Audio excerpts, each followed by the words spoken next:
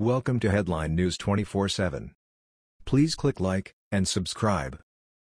Careful what you wish for. Dems FBI probe into Kavanaugh about to backfire brutally on them. The Judge Kavanaugh controversy has been hitting headlines. Democrats and Republicans are eating each other alive in the Senate Judiciary Committee over the issue. Now that a Federal Bureau of Investigation has been issued, new developments are in store.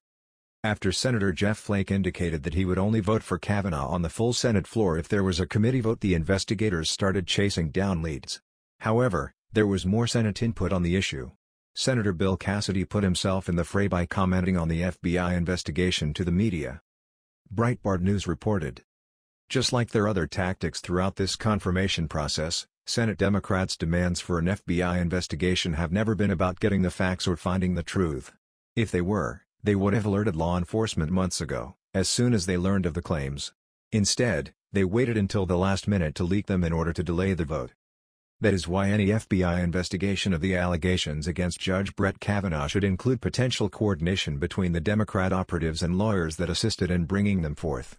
What Senate Democrats really want is more time to smear Judge Kavanaugh, regardless of the toll it takes on his wife, his daughters, and our country. Democrats will not suddenly require evidence to declare Judge Kavanaugh guilty of being the worst kind of criminal. They will not suddenly abandon their assumption that all accusations against Republicans are credible and to be believed.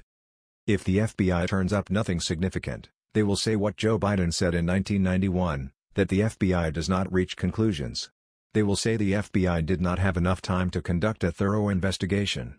What they will not do is admit they were wrong to accuse Judge Kavanaugh of being a gang rapist, or a sexual assaulter, or a drunk, or a perjurer, or a hothead unfit for the bench. If the delay facilitates new allegations from Michael Avenatti or someone else, it will not matter how ludicrous they are. Democrats will instantly call them credible, demand more delays, more FBI resources, and more hearings. They will attack anyone who disagrees. Delay, delay, delay. That's all they want, because their goal is to do anything and everything to smear any nominee, anyone, and block Republicans from appointing another justice to the Supreme Court. We cannot and should not let that happen. Think Progress reported. On Saturday morning, Senator Bill Cassidy, RLA, responded to news that the FBI will investigate sexual assault allegations against Brett Kavanaugh by calling for an investigation of Democrats, in particular, whoever was responsible for leaking a letter written by Dr. Christine Blasey Ford detailing her story of being assaulted by Kavanaugh. Echoing the evidence-free conspiratorial language Kavanaugh used during Thursday's hearing about the origins of Ford's accusation, Cassidy suggested some sort of Democratic plot is at work. This is part of a broader Democratic strategy to coordinate, and in that coordination, to seek to delay, Cassidy said on Fox and Friends. How many more charges can be brought out to smear this man, to create legitimate doubts in the minds of some of the American public? There are other things the FBI should do, but it should investigate whether indeed there is this intent to coordinate, and in fact, the actual coordination, Cassidy added. Cassidy singled out Senator Dianne Feinstein, DCA, calling for her to be interrogated under oath. Feinstein, the top Democrat on the Judiciary Committee, denies playing any role in leaking the letter Ford wrote to her detailing her story of being assaulted by Kavanaugh at a party in 1982. Let's actually investigate. Ask Dianne Feinstein under oath, did she leak it? Then ask her aide, he said. The Intercept, which broke the story about Ford's letter, denies that Feinstein and her staff were responsible for the leak.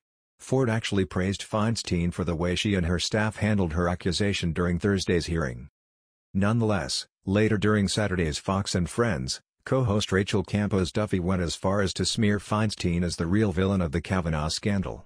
Cassidy's comments are a page out of the playbook that Team Trump has been using to deflect from damaging revelations in the FBI's investigation of the Trump campaign for possible collusion with Russia.